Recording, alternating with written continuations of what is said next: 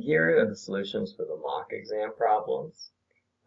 First of all, we have these two functions, and it asks us to find the inverse function of f.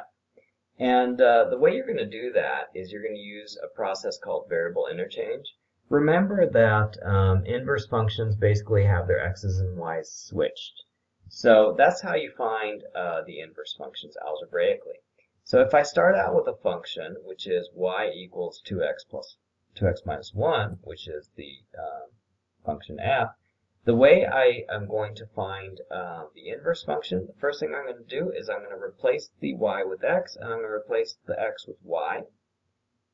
Okay, and that basically is the inverse function, but I'd like to solve for y. I'd like to put y by itself on the left. So I'm just going to do a little bit of algebra to do that. X plus 1 equals 2y. Last thing I need to do is divide both sides by 2.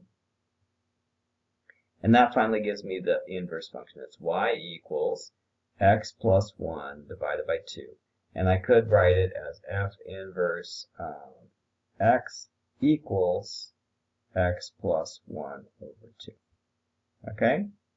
Then it says to find f follows g and to simplify. Okay, so in this case, it's f follows g and the input is x. So we cannot put in a number and just do arithmetic like we've done in the past. For this one, we do need to take the whole g of x function and just put it inside the f function. Because remember, f follows g is the same thing as, hey, g is inside f. Okay? So I'm going to rewrite my f function with parentheses, like that. And then I'm going to write my g function also with parentheses, like that. Okay? And then which one am I going to put into which? Well, I'm supposed to put the g function inside the f function. So I'm going to take the g function and I'm going to put it inside the f function. And then I'll have this. 2, 3 plus 1 minus 1. And what do I put inside the inside function, which is the g function? I put in the letter x, or the variable x. Now I'm going to simplify. I'm going to distribute the 2, so I'll have 6x plus 2 minus 1. And then I'm going to put the 2 and the 1 together. I'll get 6x plus 1. So my new function is 6x plus 1. Okay. Number 3. Find g follows f x minus 1. And it would have been nice if they would have asked us for f follows g again, because we already had found f follows g. But this time they're saying g follows f. So g follows f is g on the outside and f on the inside, right? And so we're going to write it that way. We're going to take the f function, which is 2 parentheses minus 1, and we're going to put it inside the g function, which is 3 parentheses plus 1. Okay? And then what are we going to put inside? Well, the input this time is x minus 1. So we put x minus 1 there. And now we're going to start to simplify. We're going to multiply the 2. We're going to distribute it for these two elements. So we're going to have 3 times 2x minus 2 minus 1 plus 1. So this is equal to, we're going to put negative 2 and negative 1 together. We get negative 3. So we have 3 times 2x minus 3 plus 1. Then we're going to distribute the 3. We're going to get 6x minus 9 plus 1. And finally, we'll have 6x minus 8. Okay? All right. Give the domain of h of x and the domain of its inverse. Okay, what's the domain of square root of x? Well, what are the numbers you can put inside square root of x? You can put inside any positive number or 0. So the domain of h of x is going to be x is greater than or equal to 0. Now, the domain of its inverse, you don't have to figure out the inverse to figure out the domain of the inverse. And the reason why is because if you have a function and it's got a certain domain and it's got a certain range, the domain corresponds to all the possible x values. The range corresponds to all the possible y values. Now, if you take the inverse of that function, basically what you're doing is reversing the x's and the y's, right?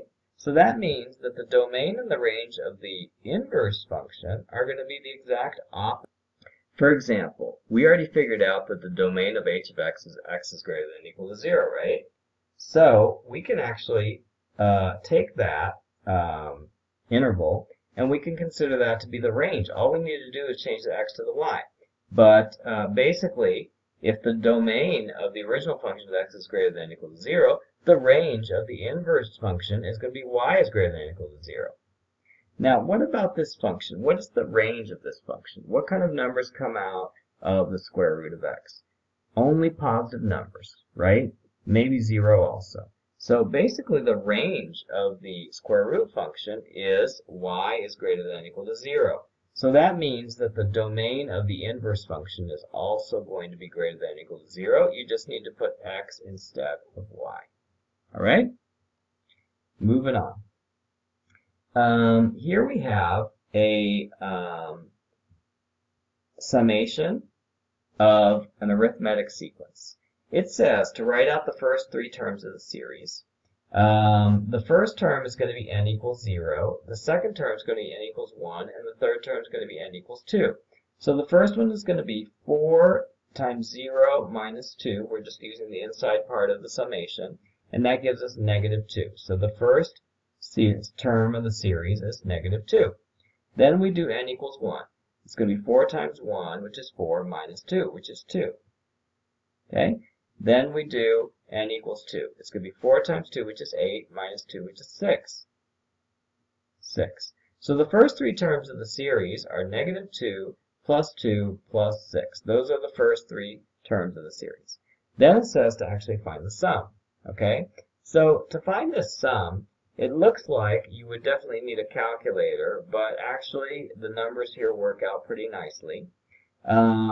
We just need to use the formula for arithmetic sums. And that means we can use this. We can use either this one or this one. This one is more handy to use if we know the last term of the series. And in this case, I don't think we do. So let's use this one here. So the n value is going to be the last term, okay, or the number of terms we have total. How many terms do we have? Well, this is kind of tricky because it starts with n equals 0 and ends with 101.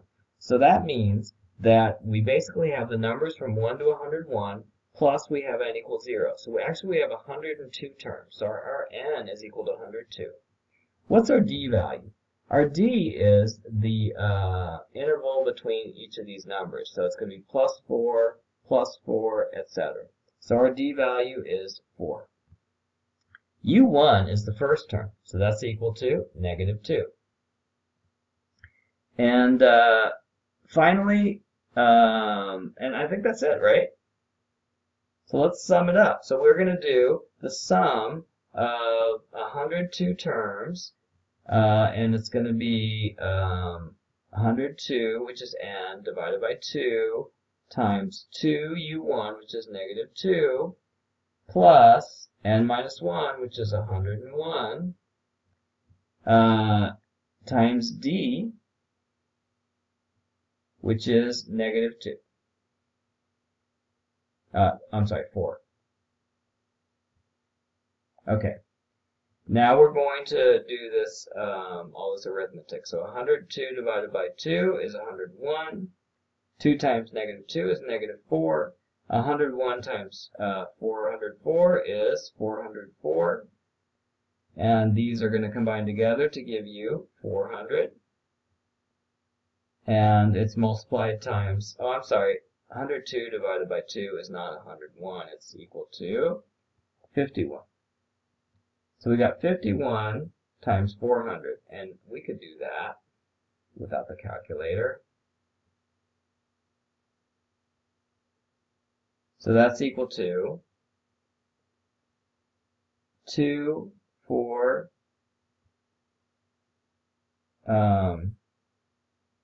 0, 0. Yeah, 2,400. Okay? I just noticed I did the multiplication wrong. 400 times 5 gives me 2,000, but I need to move it over one digit to the left. So actually when I add it up, it gives me 20,400, not 2,400. Okay? Moving on. Convert 0.04 repeating to a fraction in lowest terms. So this goes on forever.